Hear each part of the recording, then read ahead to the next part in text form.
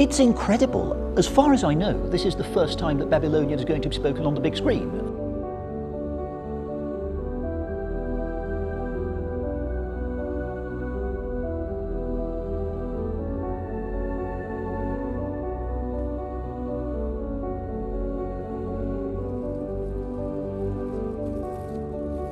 This particular example was probably from about 1800 BC.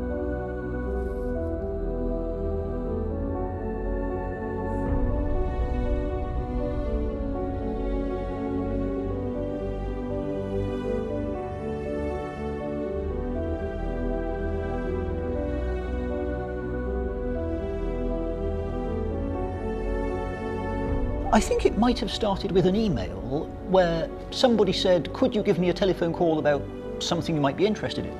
So I'm interested, call them back. And then they explained they were making a film, they couldn't tell me what it was, and there was going to be some ancient languages in it, and was I interested in helping out? So of course I said yes. We're Eternals.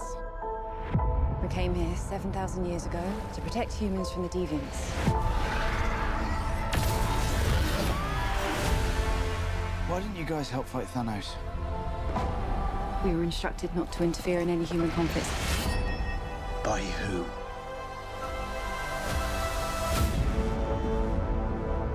This is what the end of the world looks like. At least we have front row seats. My understanding is that the film operates on multiple time planes, and because one of these time planes is ancient Mesopotamia, they wanted to include the original language to make it more authentic and, in a sense, more intellectually exciting, to really immerse the viewer in this world of antiquity, to make it interestingly different from our present lived experience. And so they turned to someone who works in that line of business, and that's where I came in.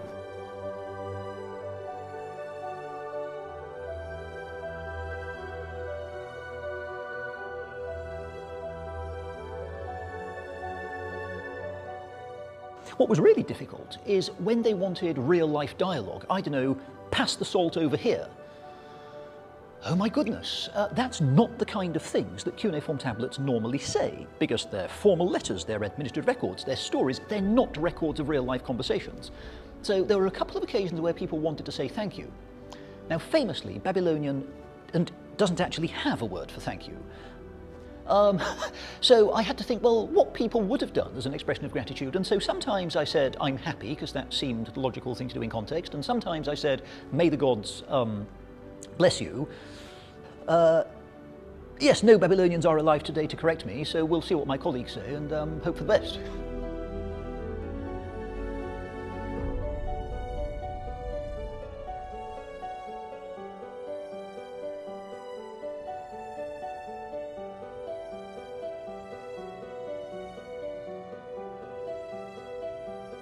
Oh, I think it's extraordinary that this film has decided to go out and use an ancient language for real. It's the first major film, so far as I know, that's ever done that, ever.